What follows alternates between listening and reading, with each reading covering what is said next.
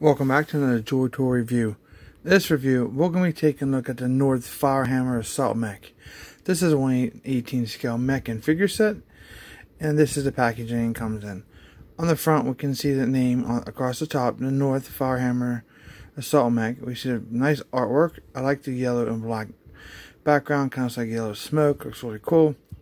On the bottom left, we have the scale, which is 1/18. On the bottom right, we have the Joytoy and Battle for the Stars logo.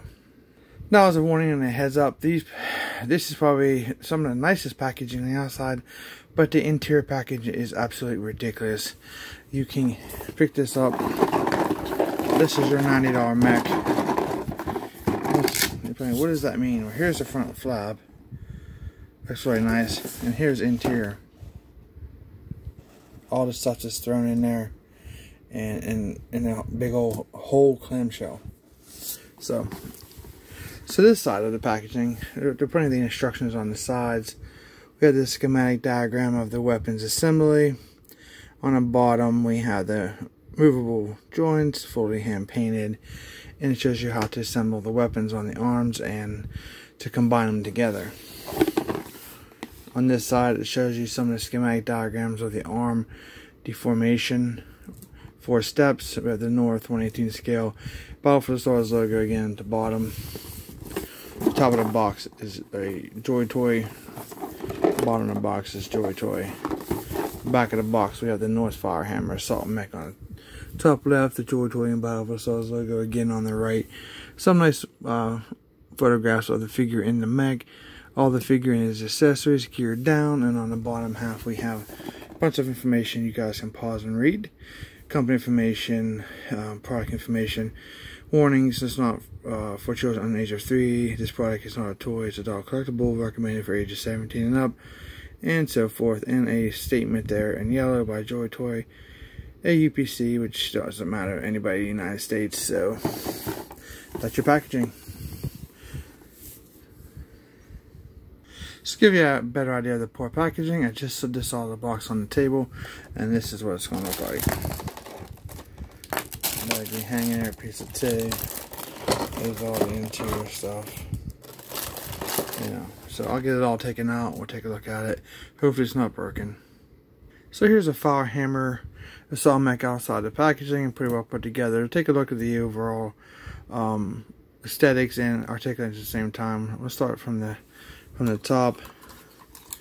So on the head here we have, this is articulated up and down. We have the eye or some kind of sensor array. We have these little rocket launchers or laser targeting system.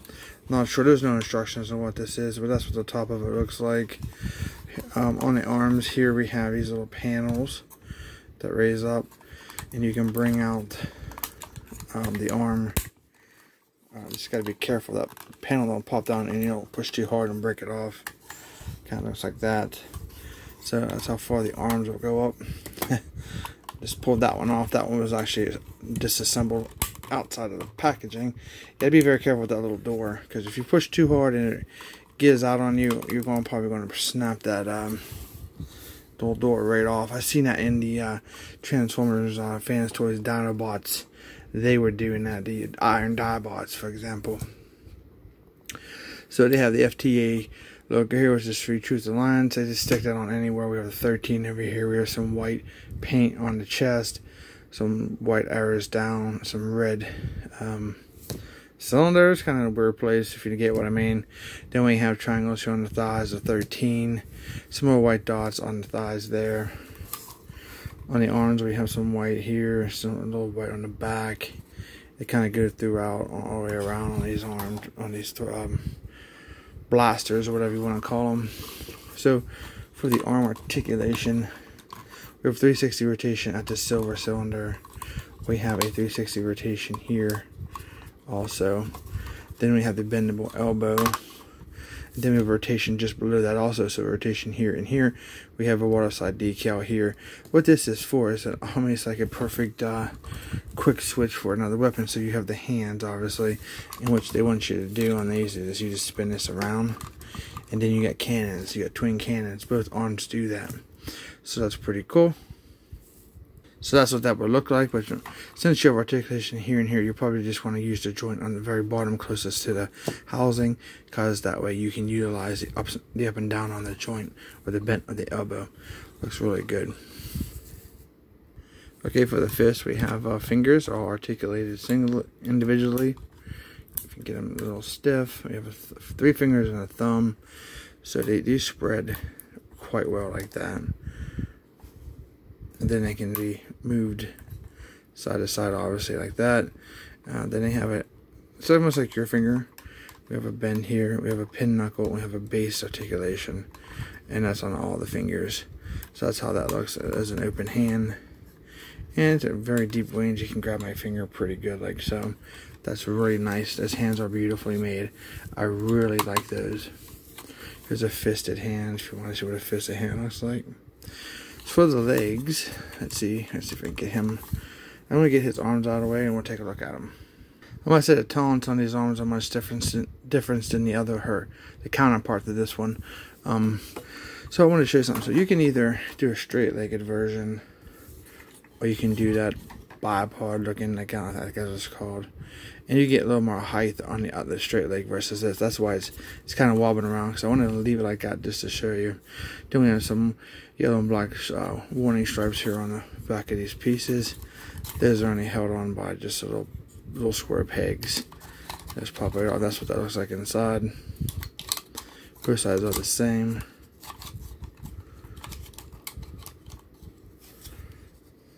That's what the side of the leg looks like. We have the black here. We do have a removable armor on this piece here on the back of the leg. So for the articulation, they go tremendously out like this. Yeah, that being that stiff is irritating. There we go. Looks good. Okay, so we can do a sitting position. I can pick his feet all the way up like that, so if you'd ever need to do that for any reason, but it looks pretty good. We have rotation, thigh rotation, basically. We have a bendable, we're going to call it the knee right there. They want to have a joint right here. I just pulled off the thing. I'm not sure if this is all properly seated. This is definitely more fitted than the first one I did review for. The snark one, I think it was called. And then you bend that so at the feet, the toe goes up, toe goes down. Obviously, this swivels all the way around. Articulation there. All kinds of articulation in the feet. So it looks really good. So I'm getting cleaned up and we'll take a look at the interior. Okay, for the interior, just got to pull down this bottom piece. Mine's kind of stiff. You raise this up. Inside you have a brown seat. You have a little movable joystick there. Looks pretty good. Nothing more to see. Other than that, let's see. Some light in there. Looks good. So you just have to make sure you close the top, then the bottom. No, I'm sorry. The bottom first on this one. And that comes down. No, you gotta kind of like do it together. This is different than the other one. Kind of fits like that. That's interesting. On the back here, we have these little wing type things. They flop around. We have like a cylinder here as part of the housing. Maybe it's a power cell, I'm guessing.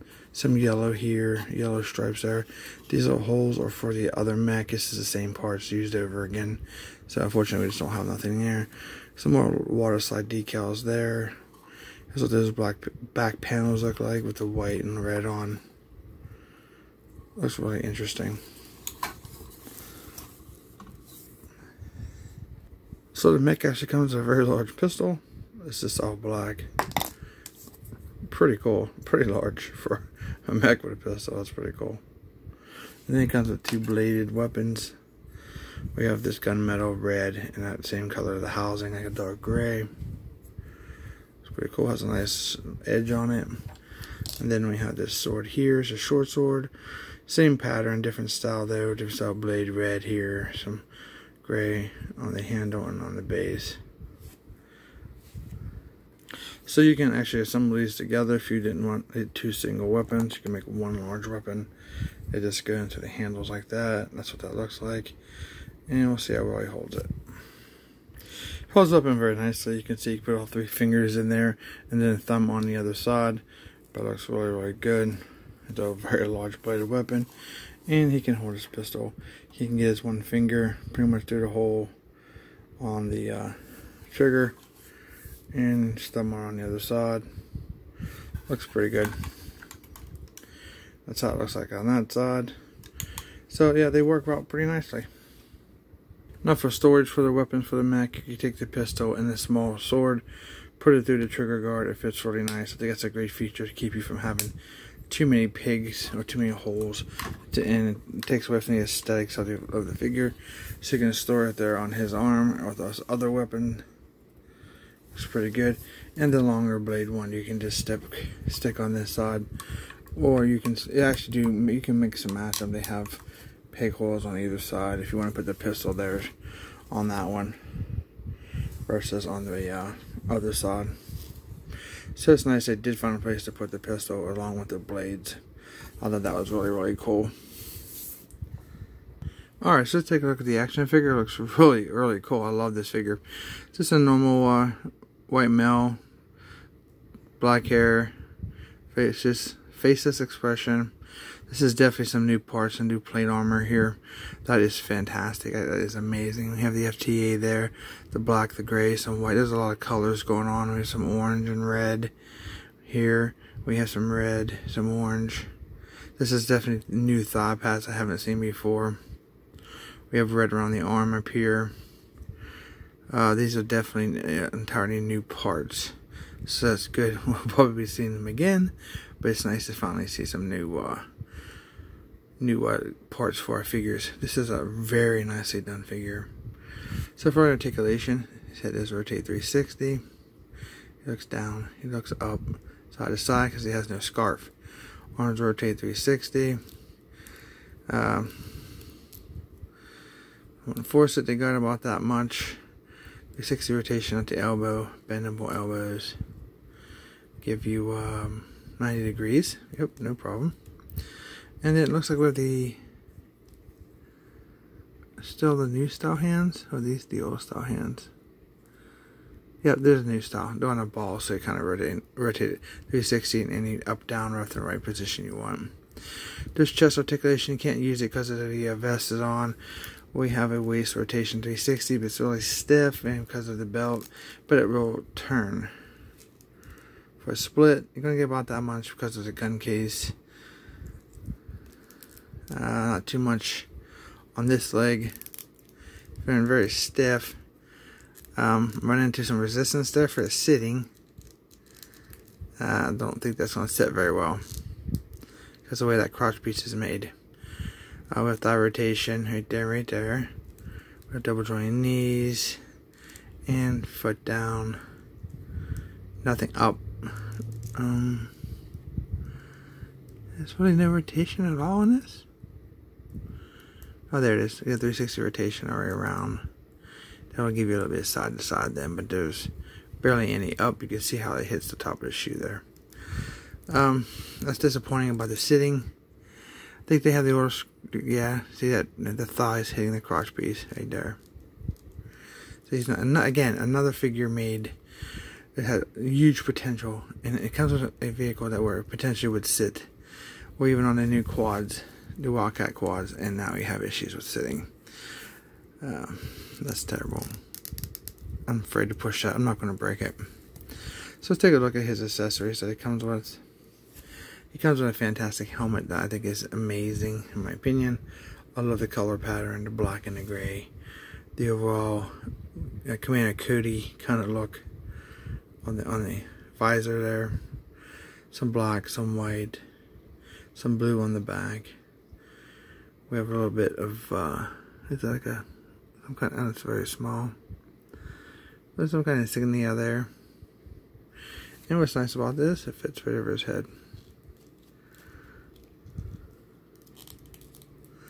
There you go. Look how amazing that looks.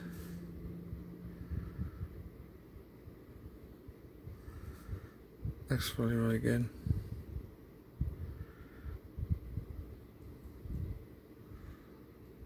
So nice 360 look at the figure.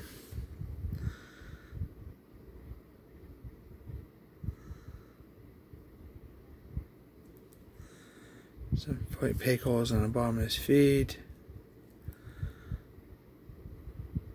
Very nice.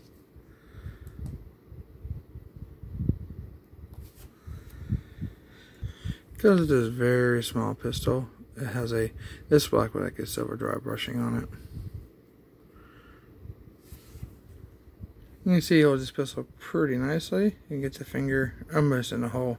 I guess if you work out, you might be able to get it. Pretty good. So let's see how well it fits in his holster, which is one of the common issue problems with these figures, and it's not an issue. That's a little loose, but the pistol fits beautifully. So it also comes with an assault rifle, not an assault rifle, a submachine gun. I'm thinking it's kind of a smaller, it may be an assault rifle, but it's kind of really small. It's just a black gun with the grip, and it doesn't have that type of piece that holds the stock and the pistol grip, or the grip together, so looks really good. Okay, there he is holding the weapon. Holds it pretty nicely. He can hold the weapon with both hands, which is fantastic that looks. This is an amazing overall looking figure. Looks very, very cool. So the $1 million question is, does he fit in the cockpit? Probably does, because the other one did. And we'll take a look and see how he does. But he suffers from the stiff leg problems, like the other figures suffered from the one leg stiff leg, I guess. Okay, let's see how he looks.